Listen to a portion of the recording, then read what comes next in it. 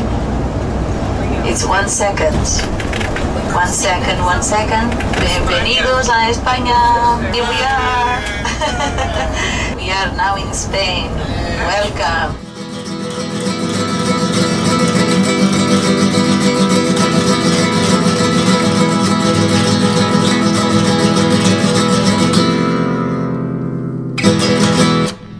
We'd been traveling in Portugal and crossed into Spain on a tour of the Iberian Peninsula. Our tour leader, Ana, was giving us her morning briefing. Here is the western most part of Spain, and Extremadura, extremo border, because it is on the border with Portugal. And this city of Merida we are going to visit, it is very important, historically speaking, a very important city today. We came to a roundabout in Merida that contained the statue of the founder of what was a retirement community.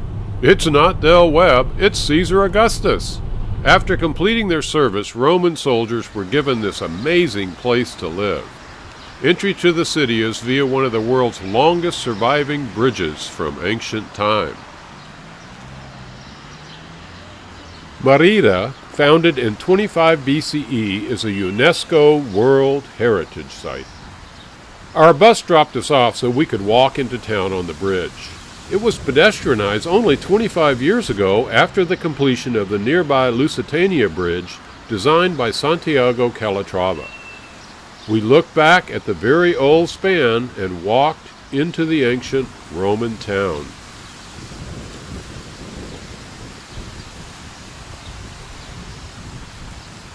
You see the big arch and then the smaller arch. This was built because when there are floods, the water level rises, and so this small arch kind of reduces the erosion, because the water can flow not only through the big arch but also through the small arch, and the bridge is no longer such a strong obstacle to the water, and for that reason it resists longer.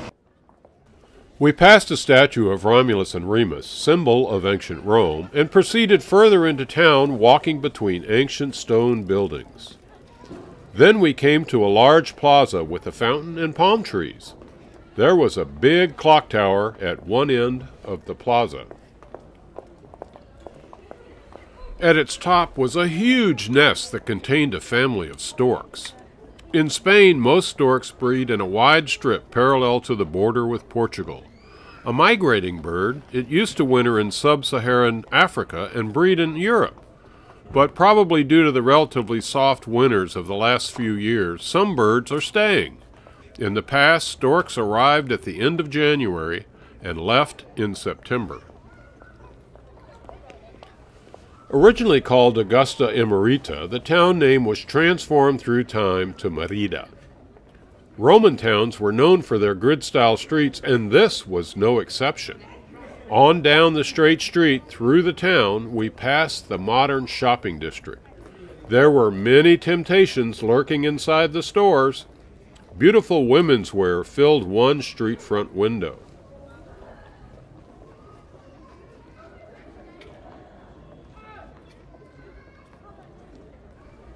There were shops for the men too, and souvenirs of the Roman Empire to take home from the trip.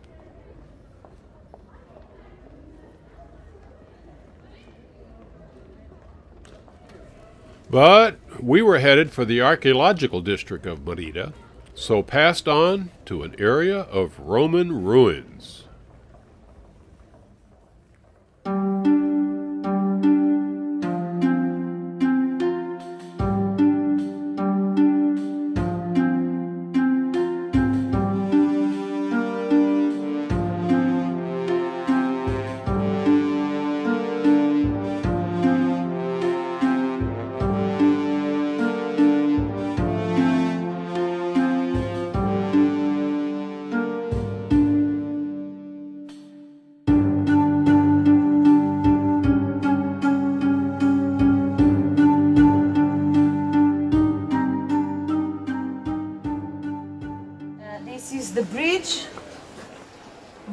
The street that goes up, Cardos and Decumanos, and this is the forum. The forum, this is just one edge of the forum. The forum was huge, and they just excavated a part of it. They found some of the original stones, and you can see them over there, like the capitals. They are original, but the rest they just built it so that you can see the size of it.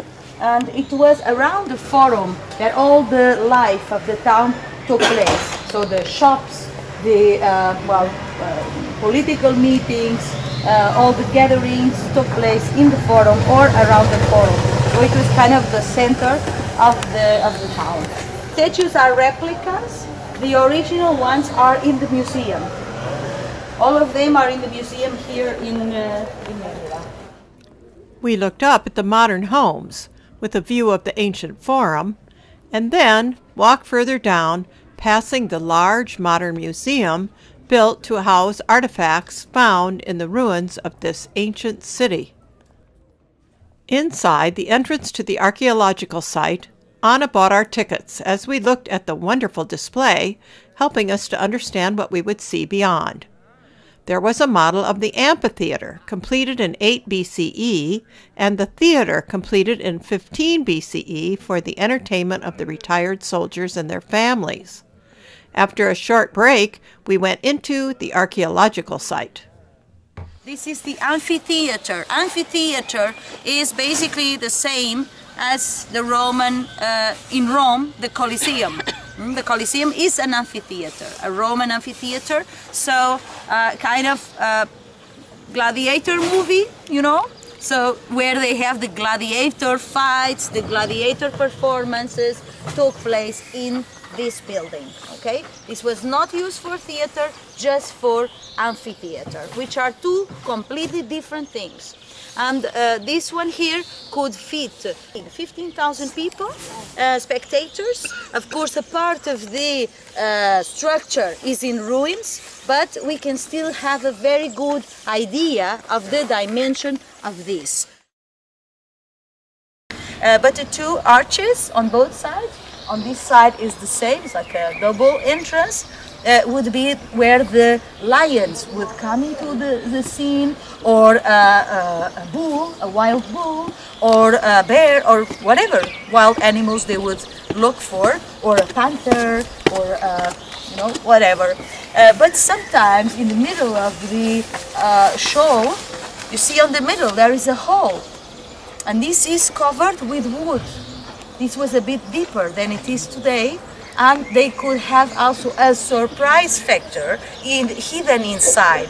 So sometimes they were in the middle of the arena, the gladiator, and they would like open like a catapult, and there would be a lion popping out all of a sudden. Nice. So you imagine the surprise factor of all these. So it was something really like a show. This was the favorite show for the Roman times.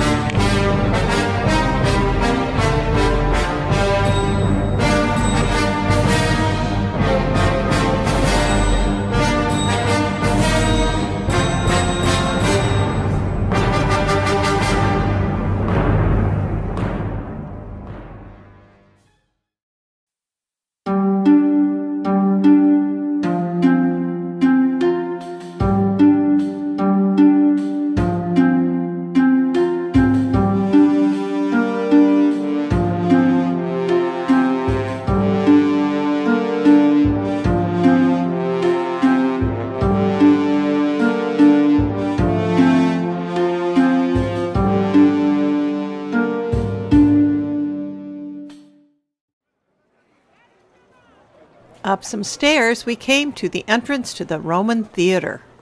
The reconstruction of the beautiful space is ongoing and dramatic. The columns stand proud, but its original statues have been moved to the museum. Several emperors had added to its magnificence, including Trajan and Constantine I. Following the theater's abandonment in late antiquity, it was slowly covered with earth. only the upper tiers of seats remaining visible.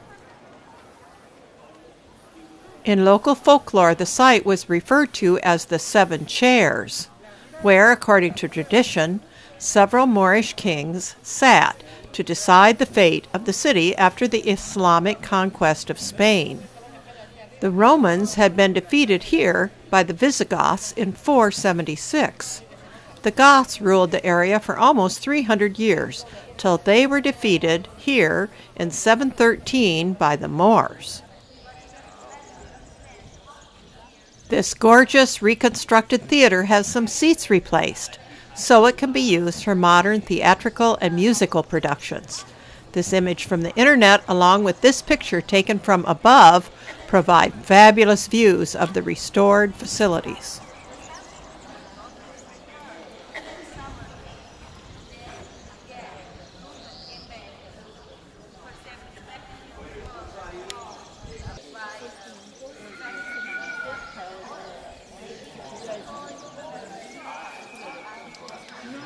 We left the theater as it was now lunchtime. Directly across from the museum was a restaurant serving tapas and wine.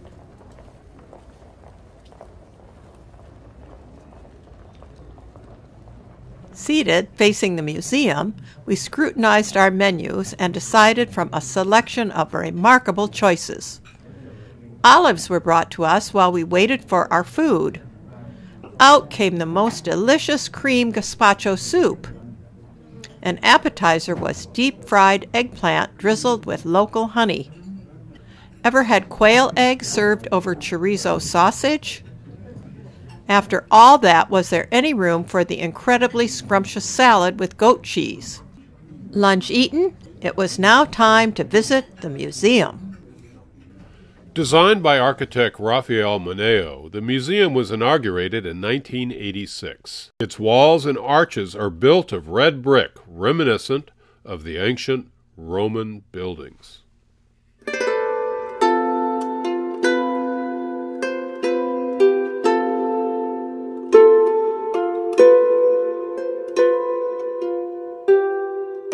Inside the museum is a map of the layout of the ancient city of Augusta Emerita.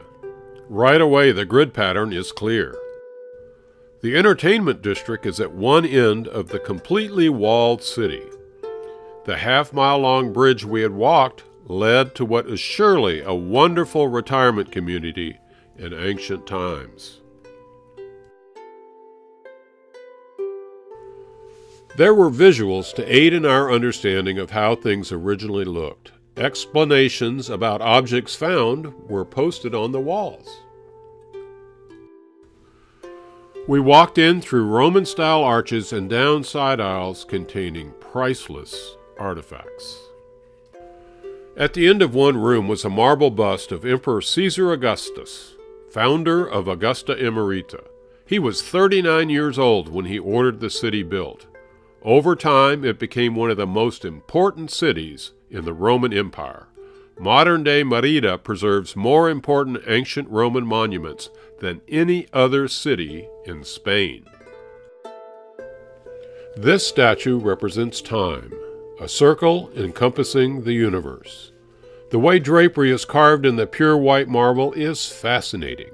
How did they do it? The folds look so real. There are many examples of ancient mosaic tile. Some are displayed on the walls so you can really make out their detail and the creativity of the artists.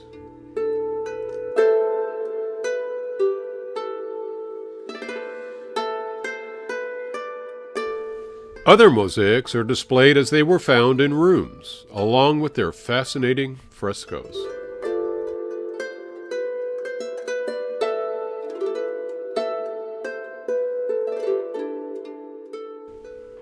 Images of gladiators were displayed beside a shield found in the ruins, and marble fragments of gladiators.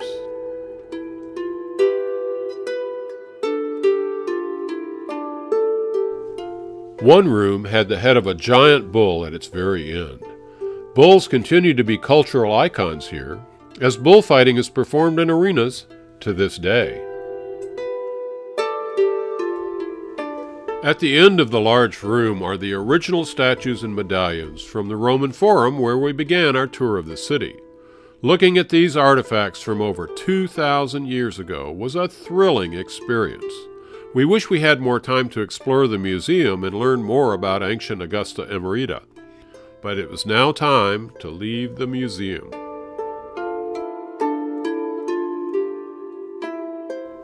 Outside, we met the bus to continue traveling, now going south in Spain. Right, the Roman bridge and the skyline of Merida. I hope you enjoyed this town and visiting the Roman structures, the Roman ruins. So today we are going to have a chance to do a siesta in the bus because we are in Spain, just because. But we have about a 2.5 hour drive to get to the destination, which is Carmona, the Star of Andalusia is the nickname of that town. Along the main avenue, the jacaranda trees, because of the mild climate, they are now in full blossom. Remember, in Lisbon they were still starting, here they are in full blossom.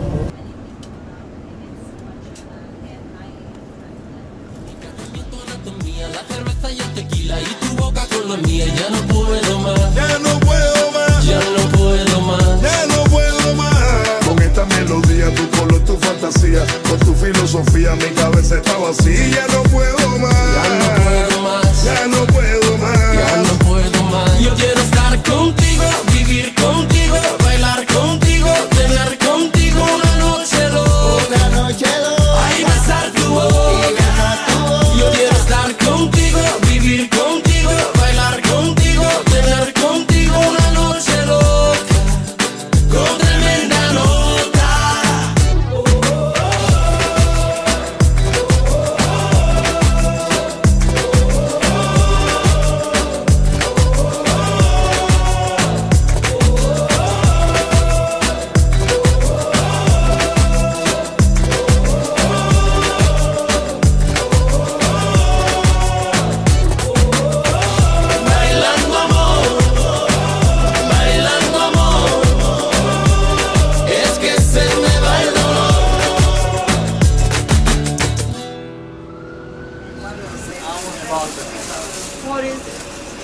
You want a cookie? It's from Extremadura area. It's just a simple cookie. Gracias. It's always nice to have stuff that's local to this area. Yes. It's very simple. It's one of like the tea cookies. They're perched on top of the hill. See that castle? That's going to be your castle for the next 2 nights. Looks good? Yes. This is an internet picture of our lodging in Carmona in fabled Andalusia, a former castle converted to an exquisite Parador.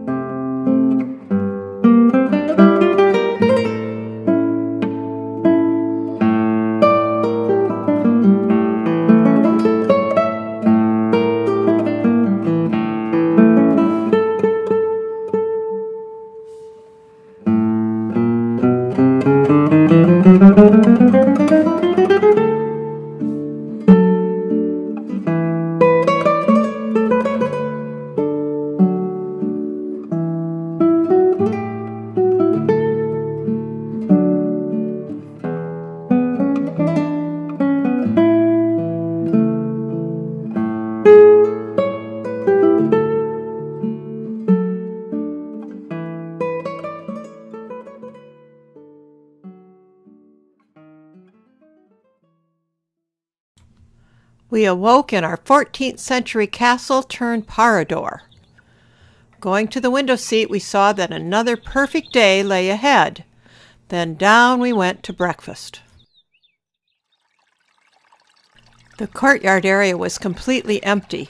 Spain's more of a nighttime place than a morning one. The fountain made its pleasant sound as we wandered into the sumptuous lounge area, decorated with red velvet and tapestry upholstered furniture. The morning light added its glow to the gorgeous room. Then we found our group, out on the castle's balcony, enjoying its panoramic view of Andalusia.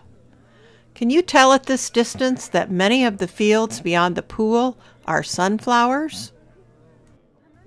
Mealtime arrived and we all trooped into the dining room to see what was for breakfast. We had a full day of touring ahead and wanted more sustenance. The Moorish-style room had a long buffet that we set upon with enthusiasm. Iberian ham, sliced very thin, was snapped up. Cooked dishes, including rice and eggs, were followed by a large variety of fruit. If you still had room, you could add a couple pieces of fruit bread. Large pots of coffee were served to us to satisfy our morning hunger. Then out we went to pass through the ancient stone gates and to board our bus.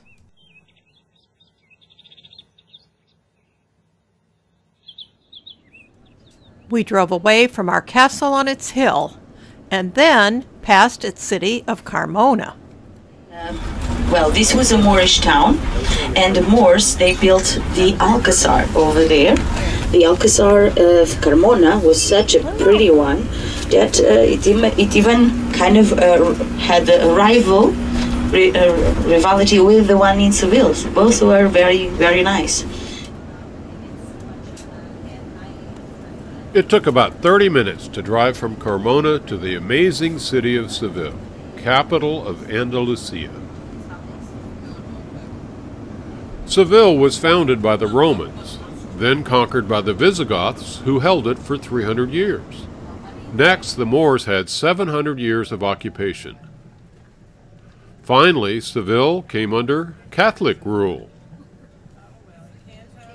Ferdinand Magellan, who was a teacher of navigation in this building, had his 1519 voyage, the first to circumnavigate the world, financed by the monarchs here in Seville. Practice our Spanish with Pablo. He's going to be our local guide, and I'm going to pass the microphone to him. He's going to tell us everything about this beautiful city.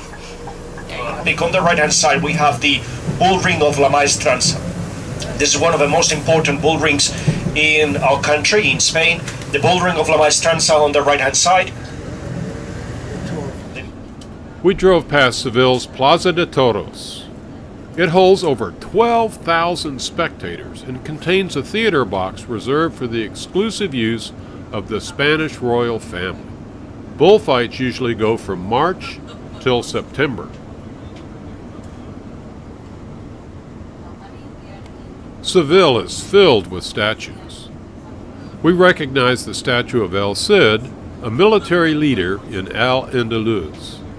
There's also one of the fictional character Carmona. Her opera takes place in Seville. We stopped at the majestic Plaza de España, built for a 1929 exposition.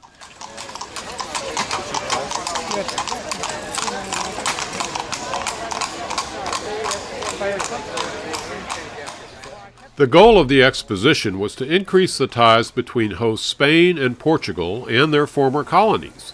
Each country built a pavilion, and they were built to last. This was Spain's pavilion. The Plaza de España has been used as a movie location, including scenes from the 1962 Lawrence of Arabia and the 2002 Star Wars Episode II, Attack of the Clones. We passed a young woman making fabulous bubbles and walked beyond to the main building.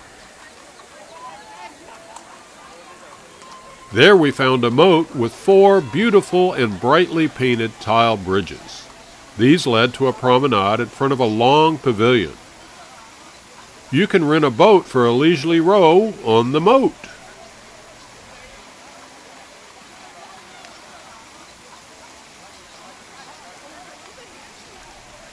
Under the portico, we were thrilled to find buskers setting up to entertain visitors.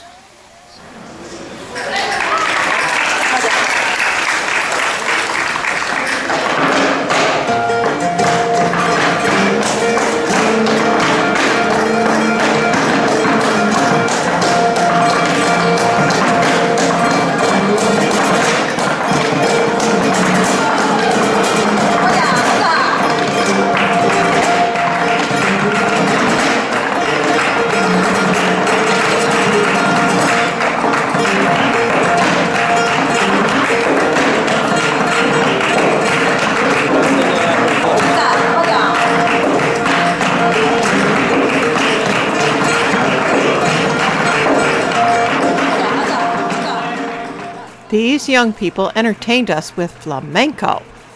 Flamenco is based on various folk traditions of southern Spain, particularly here in Andalusia. It's known for its emotional intensity, proud carriage, expressive use of the arms, and rhythmic stamping of the feet. Flamenco was influenced by the Moorish and Romany people in Spain. This style is uniquely Andalusian. UNESCO has declared flamenco a masterpiece of the oral and intangible heritage of humanity.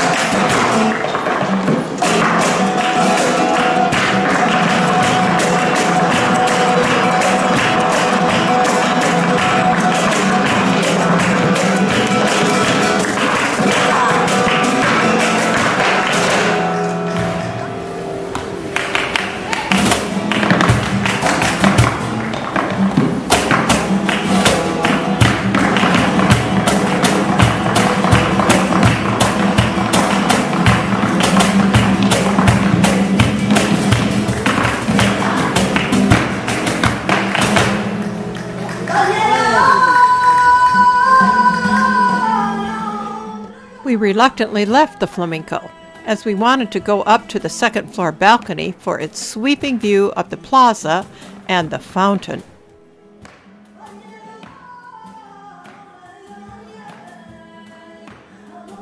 Through one of its arches, we could see why it would be chosen as a movie location. It's awesome! The pavilion mixes elements of Renaissance revival, Moorish revival, and Spanish-style architecture. There's a colonnade around the front of the pavilion and the portico, where the flamenco continued.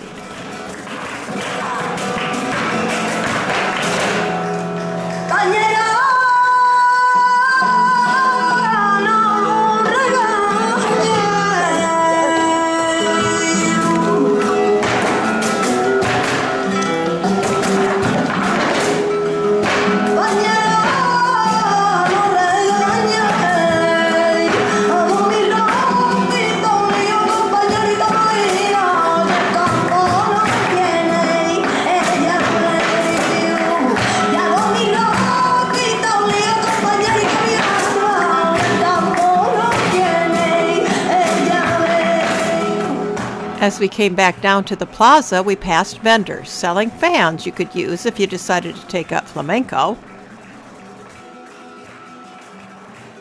In front of the main structure, we examined tile benches, completely covered with panels of allegorical paintings representing the 48 provinces of Spain. We were told they're often used as backdrops for a photo of a family from that province.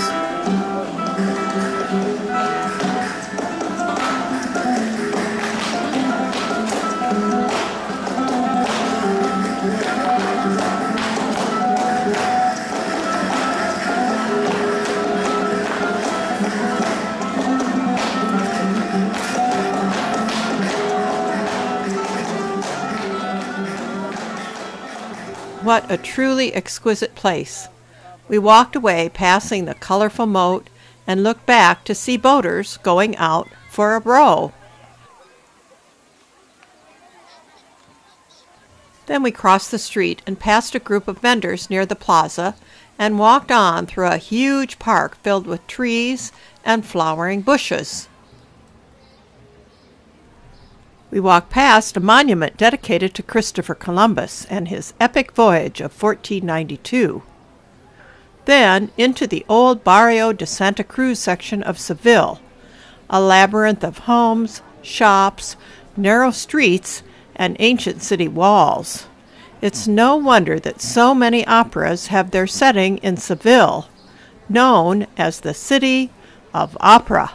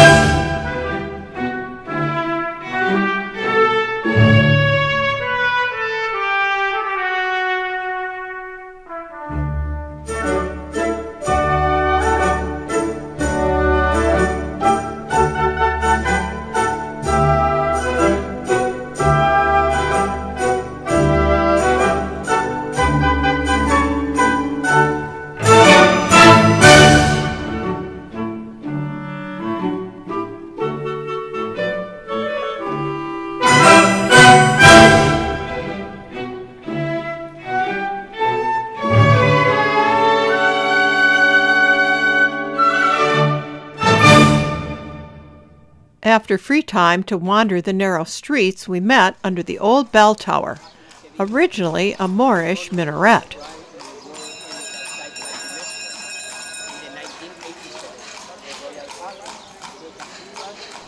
The old minaret is a UNESCO World Heritage Site and the most famous landmark in Seville.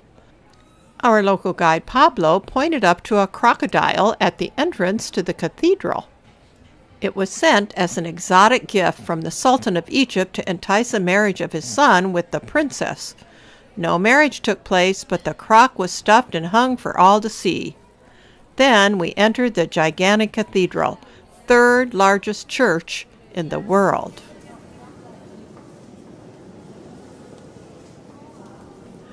We first encountered a side altar.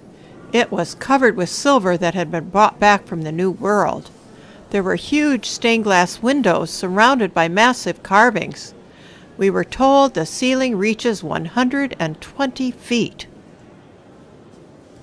Pablo took us to a side chapel filled with paintings by old masters, their religious subjects framed in solid gold.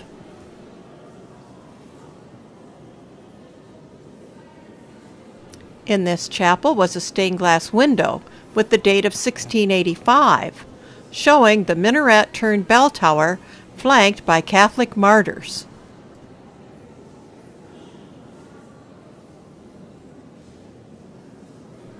Finally, we came to the great altar, the largest altarpiece in the world and a spectacular part of the interior. Pablo gave staggering statistics on the amount of its gold. We stuck our cameras through the grill. Its gold was blindingly bright. This astonishing altar, begun in 1482, took 44 years to complete. Cameras truly can't record the massive, brilliant, and detailed carvings. Next to the great altar is the main fascination of the cathedral, the remains of the great explorer Christopher Columbus. He died in 1506 in poverty. In 1898, his remains were brought to Seville and placed in this magnificent tomb, carried by bearers representing the kingdoms of Castile, Leon, Aragon, and Navarre. In the floor is a plaque commemorating Columbus's epic voyage, where he changed everything by finding the New World.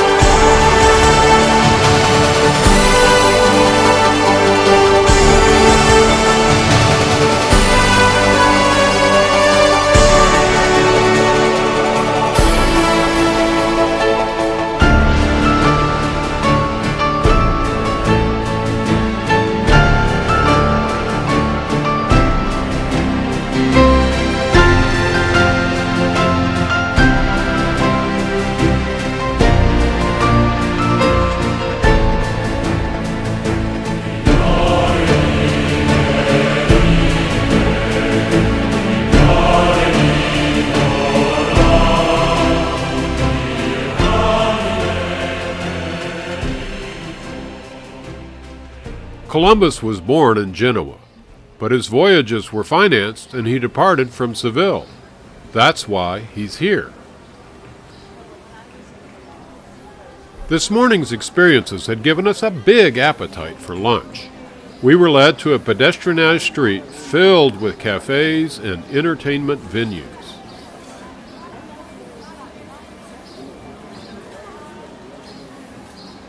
We stopped in front of a cafe specializing in seafood. This traditional neighborhood place was wonderfully decorated with charming old black and white photographs and colorful tiles.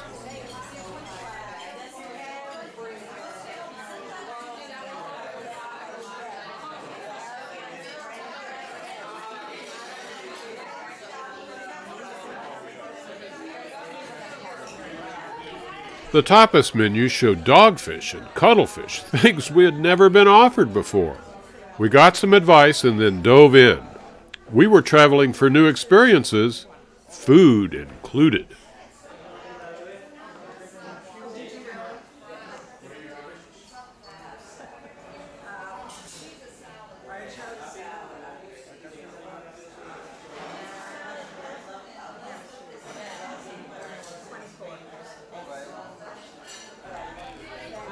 This lunch was not included in our tour, so we all figured out what we had ordered and searched our euros for the correct amount to pay our share.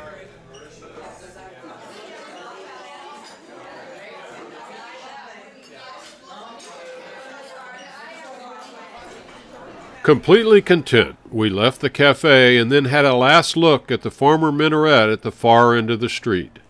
Time to depart Seville and return to Carmona. We passed through small, beautiful plazas and then went under a long arcade to find our bus. It was parked next to a statue of Mozart, who wrote Marriage of Figaro and Don Giovanni, operas that are set in Seville.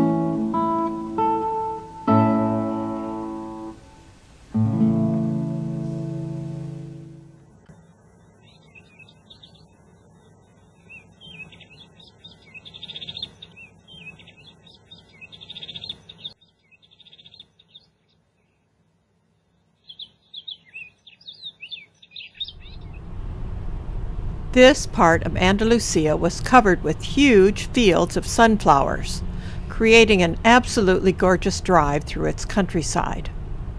Further on, we came into a mountainous area and to a perfect white village set high above a lake.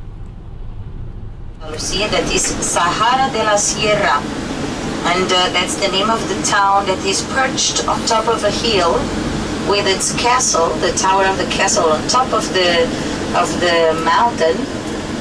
So we are going to pass close to Sahara, but I believe this viewpoint over there is the best because you get the lake and the town and the mountains. Our bus stopped next to a dam on the Guadalquivir River. It created a lake and a matchless view of the hillside beyond, a fabulous panorama of the flawless village of Zahara.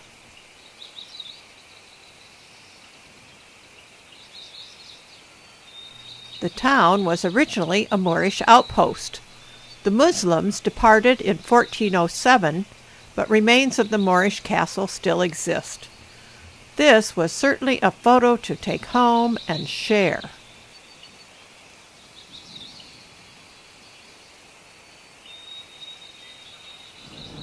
We passed the Big Blue Lake and continued through the mountains. We were on our way to another exquisite place, the city of Ronda in the province of Malaga.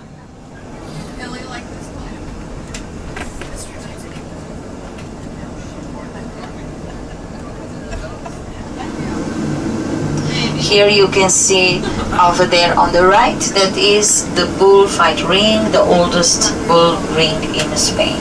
Our Parador is located right next to the bridge that connects the two parts or the two sides of Ronda.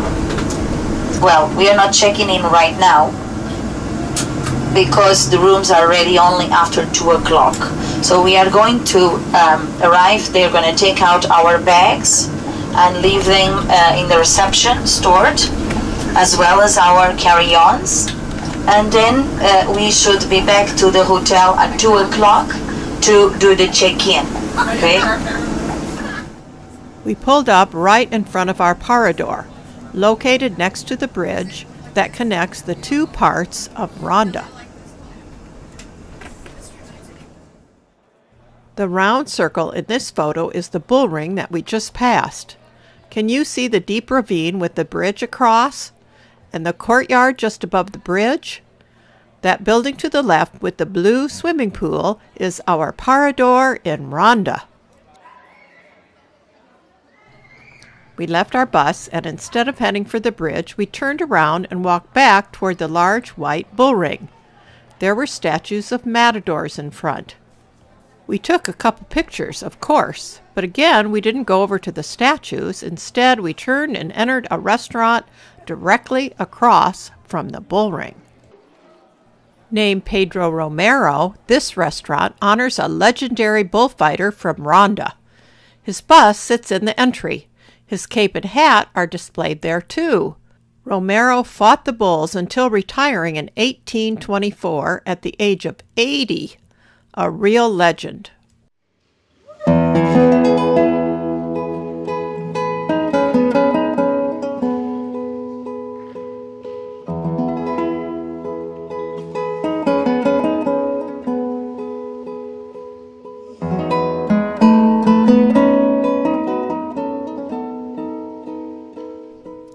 This place is a tribute to matadors and the corrida, or bullfight.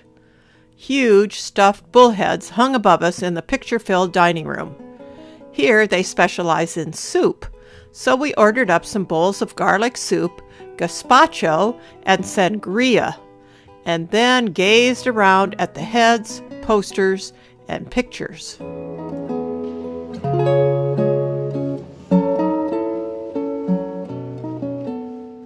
Most of the matadors in the photos were young. Not many 80-year-olds in sight. Matador de Toros literally means killer of bulls. Considered performance art in Spain, it requires great agility, grace, coordination, and bravery.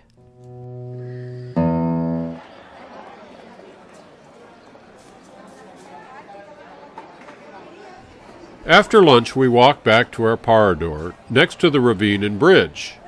Time to check in. This was a very different Parador than we'd had before. While it had another dramatic setting, this was the refurbished former town hall of Ronda.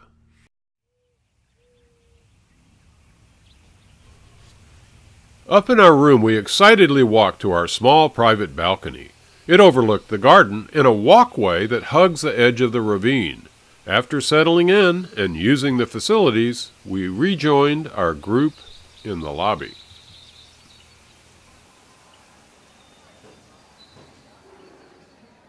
Out under the modern red framework overhead, we now enthusiastically went out to get a good look at our Parador and the ravine. Sensational! Crossing over, we got the view of the Parador, the bridge, and the 390-foot chasm. How's that for a dramatic setting? Replacing a former span, this one is called the New Bridge.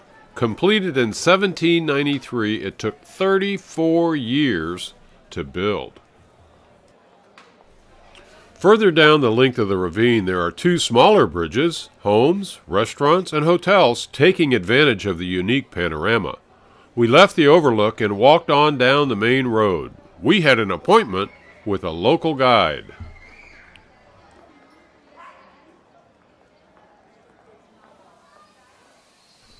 Ramon gathered us under the shade of a tree, as it was about 80 degrees on this afternoon. Then Ramon led us while telling some of the history of the town. It's been inhabited since the Neolithic age by the Celts. Of course the Romans were here. They gave it the name Ronda at the time of Julius Caesar. Then the Visigoths captured the city. Yes, then the Moors, the Muslims from North Africa. Islamic domination ended in 1485 when it was conquered by the Catholic Marquis of Cadiz. Some Moorish buildings remain, like this mansion with its twin towers.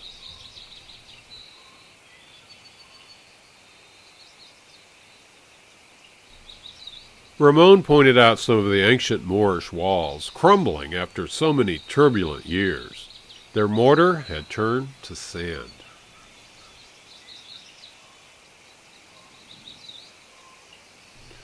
Most of this old area is beautifully maintained, especially near this old Moorish minaret. It was built in the 1200s. You got it, it was converted to a Catholic bell tower. On through town we went. Ramon pointed out if there's a crest over the door, it is or was occupied by nobility. This door was open, so we went in to find a cool courtyard with an old fountain, also with a noble crest. Quiet now, this courtyard must have been a wonderful haven on a hot Spanish day.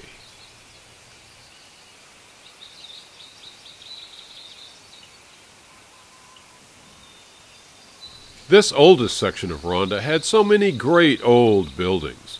One with its relatively newer construction date on the lintel, 1738. Being so ancient, luckily some of the old town walls are still intact. We walked to them to see the view.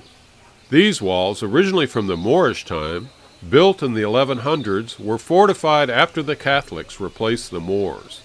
Linda went up to get a picture of this gorgeous panoramic view of the town. Linda and I had separated. She had gone with our group to climb the old town wall, while I went across to get a different aspect. Stairs, no problem for our intrepid group. We climbed everywhere if it meant the great experience of seeing a fabulous view, especially from on top of old Moorish town walls.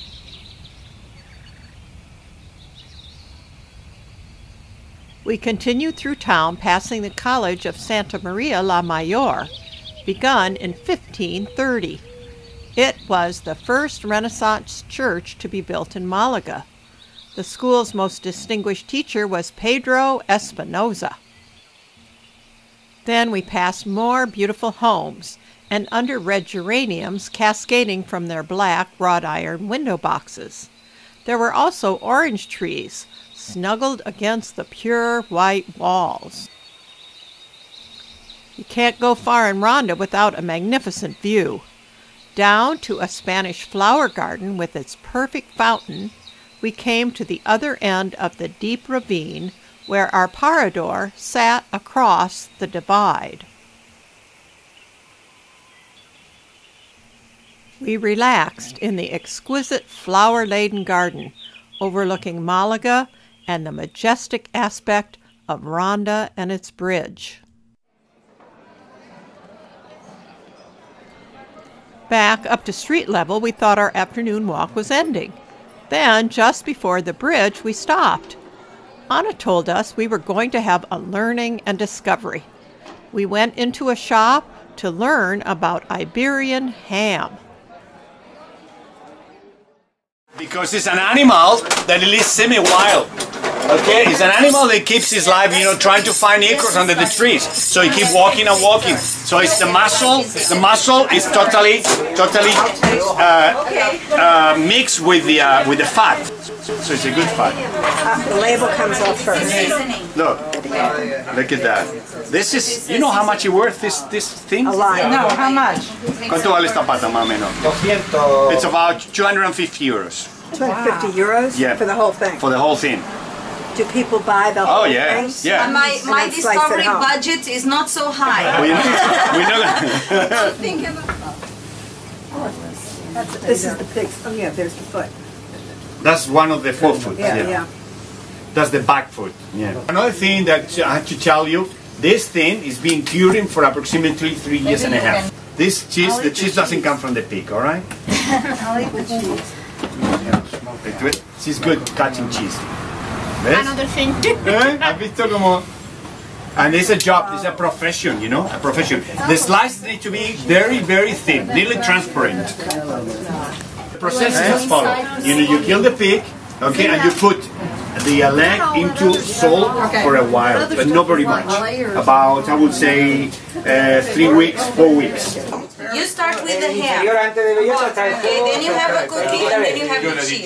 This is the recommended order because the cheese is stronger. The ham with the fat, that's the best part.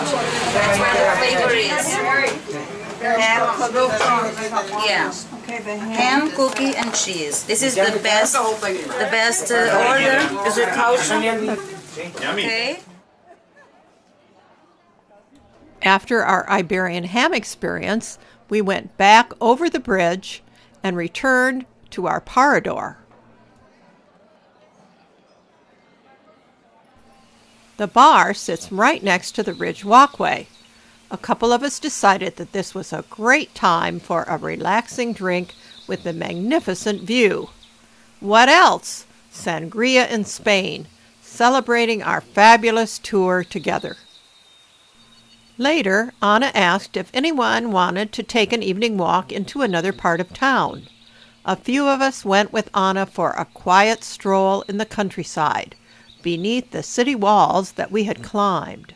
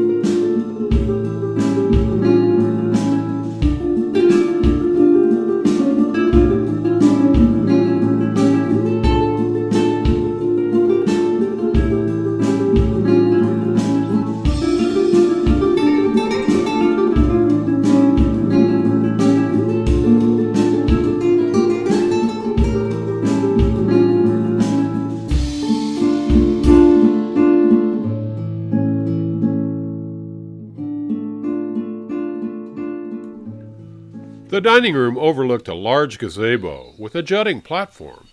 Out after dinner, we went to stand on it and get its magnificent view. Just below the platform, musicians were setting up for a free concert. Some of us joked around as we waited for the concert to begin, emphasizing the difference in our heights.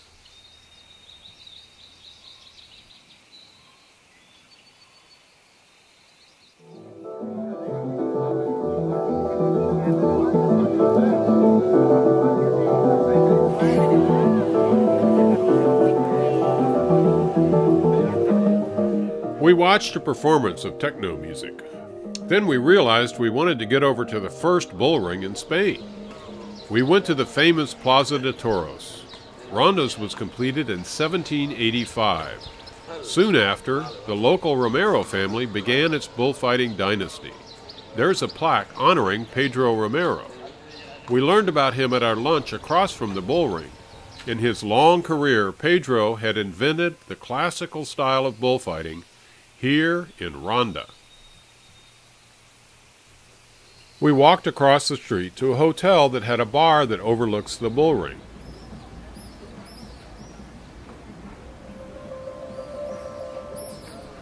Two levels provide seating for 5,000 spectators. Does it remind you of an ancient Roman amphitheater or a modern football arena? Ronda's was the first purpose-built bullring to stage a corrida. The fighting team consists of one matador, 2 picadors on horseback with lances, and 3 banderilleros who plant large ribbon darts. There's also a sword servant and 1 or 2 other helpers. The corrida has 3 phases, with the matador taking center stage for the ritual kill. After the kill, the bull is taken to a slaughterhouse. As dark approached, we went down to take a look at the matador statues out front. The lights had just come on as we came to the 2 figures in their iconic poses. Famous sons of Ronda, they are idols here. The equivalent of gladiators and football heroes.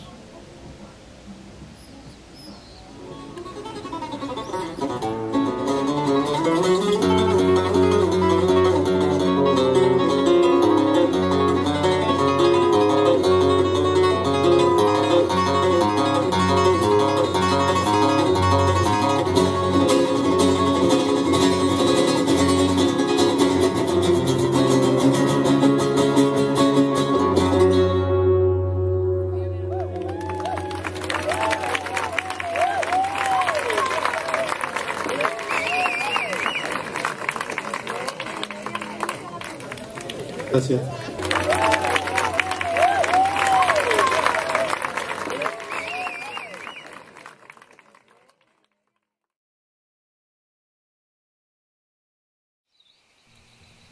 We're passionate about getting great photographs.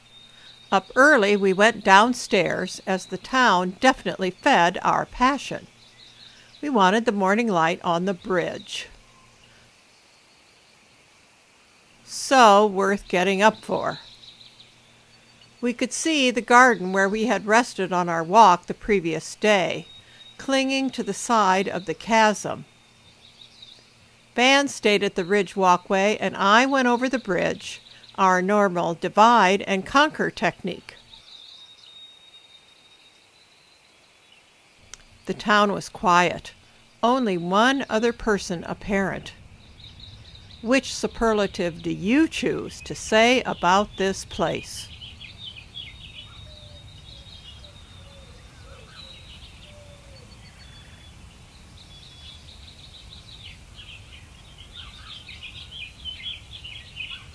When I returned, I found Van, reflecting on our great good fortune to be able to have these experiences.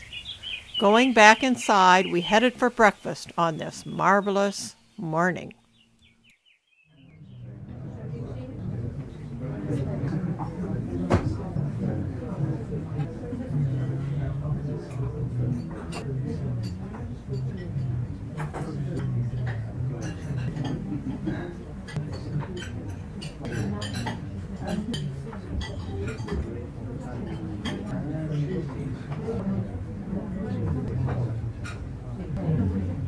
After breakfast, our group got on our bus, and then we drove out of Ronda, passing vast groves of olive trees. We headed for a Spanish hacienda. Yes, that circle in the photo is a bullring, and it belongs to a matador.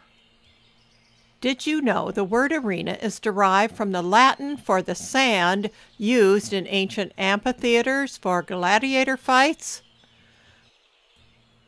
Our group posed in front of this arena for a great picture of our group in Spain.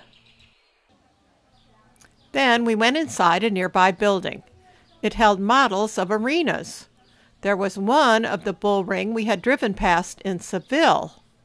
There was also a model of the ring in Ronda. It held tiny matadors and their teams. They were performing the ritual opening parade of a corrida. The building's walls were covered with posters announcing former corridas and listing the owner of this ranch. Back outside, we were introduced to one of the ranch workers, Pablo. Pablo, he is el curro, which is the person responsible for taking care of the farm, of the animals, doing all the work here. And well, he's going to show us how are his activities during the morning. What does he do as the curro here in the Reserva Tauro? Pablo took us over to see some horses across the way by a stone wall. The one on the left is a picador horse. Normalmente 20 years normally. Oh, wow. Yeah, Okay. they can work as picador horses. Yeah, because they are protected. We are going to see the leather they use. We left the horses and walked over to the barn. Inside was a mannequin wearing a padded leather covering and blinders for a picador horse. This padding protects the horse from the horns of the bull. The picador gets next to the bull and then thrusts a lance into its neck during the first stage of the bullfight. Then we came to a series of beautiful horses in their stalls.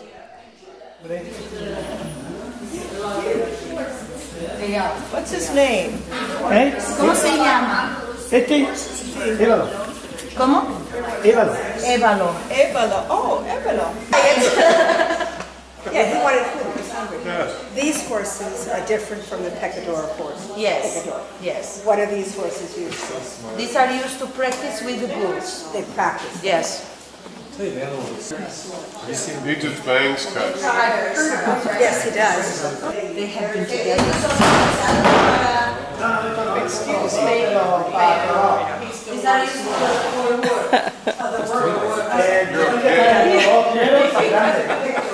But the only family It's like the child that screams, though. It's also what they're doing is making it Reinforcing the behavior. Reinforcing.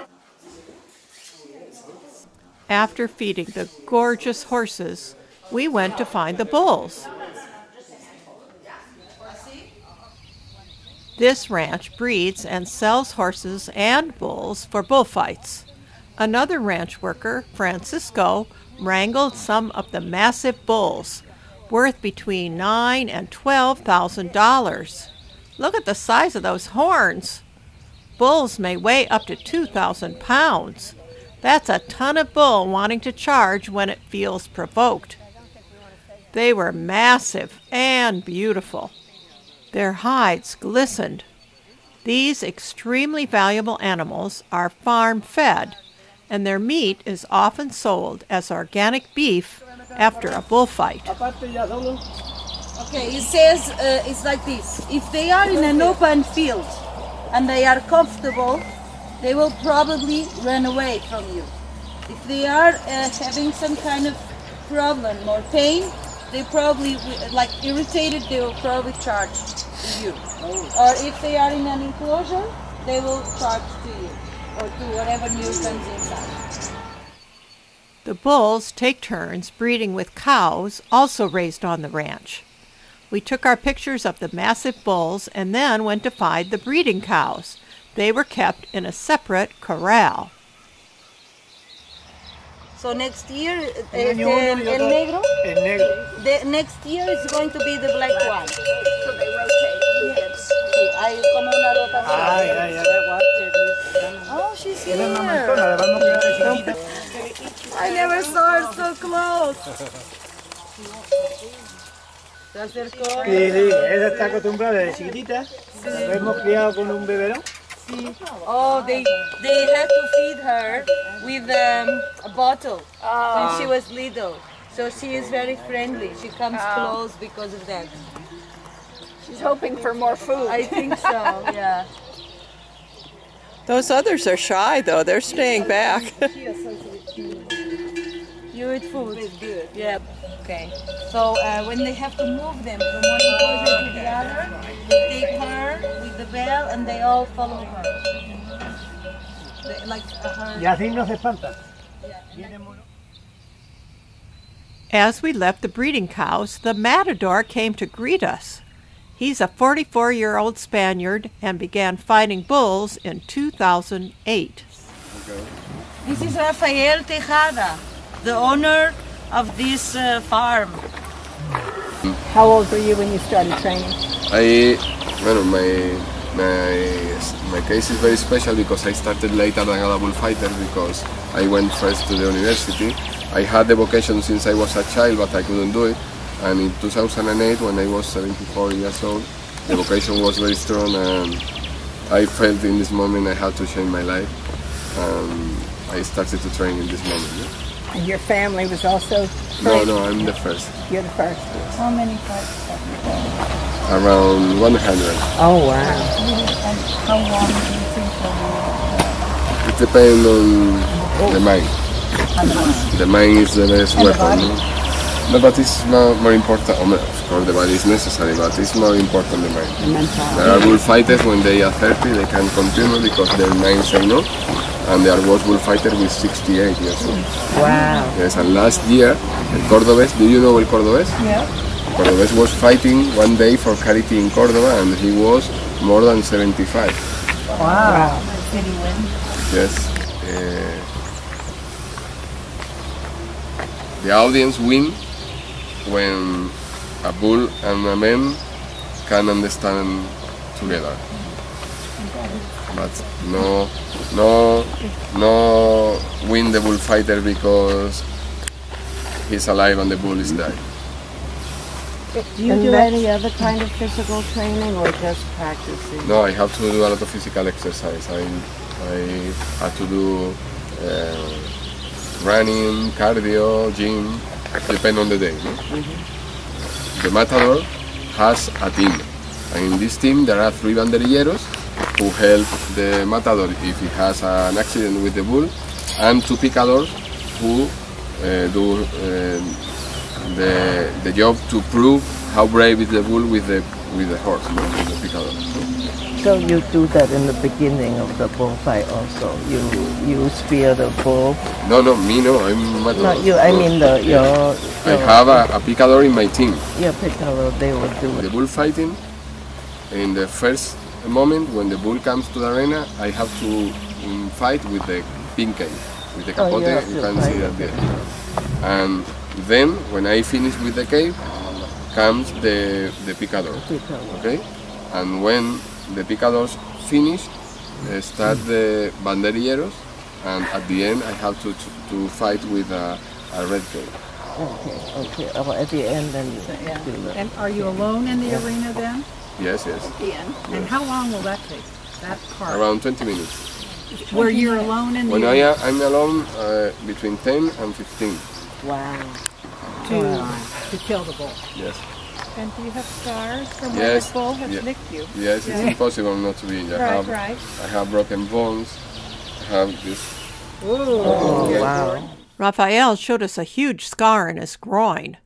This internet picture shows him in the hospital recovering from his 12-inch wound. In his second year of fighting, he was caught by the horn of a bull and tossed into the air. He made a full recovery and continues in his bullfighting career. We went back into the barn to examine Raphael's actual fighting capes.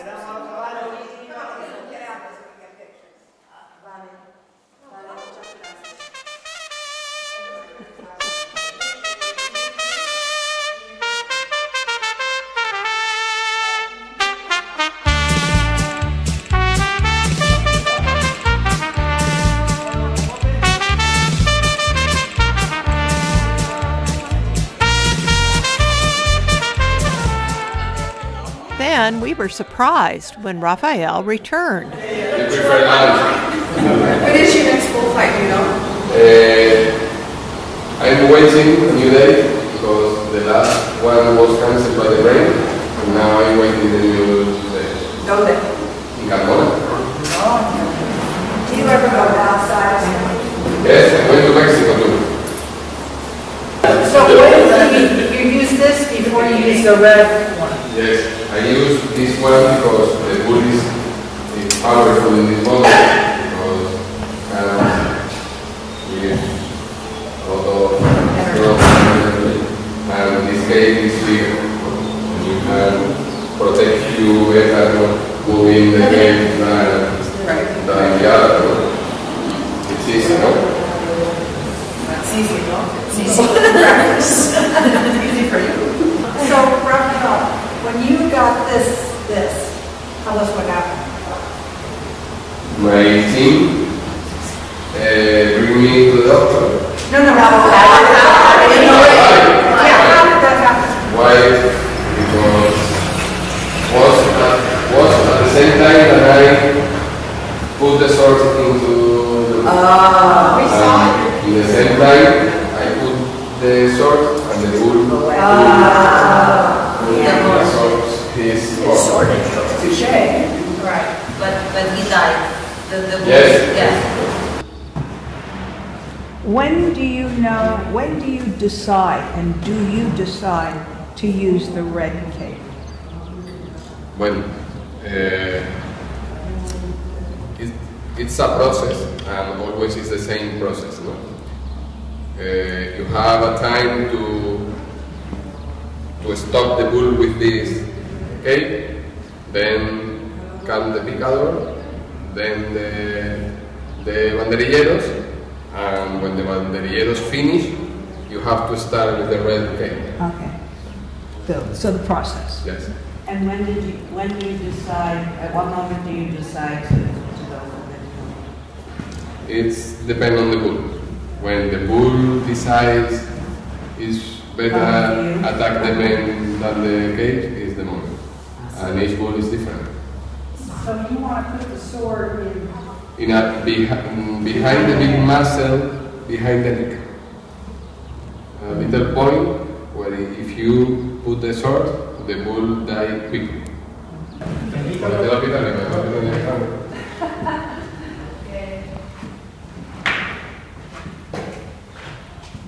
You don't want to lunch?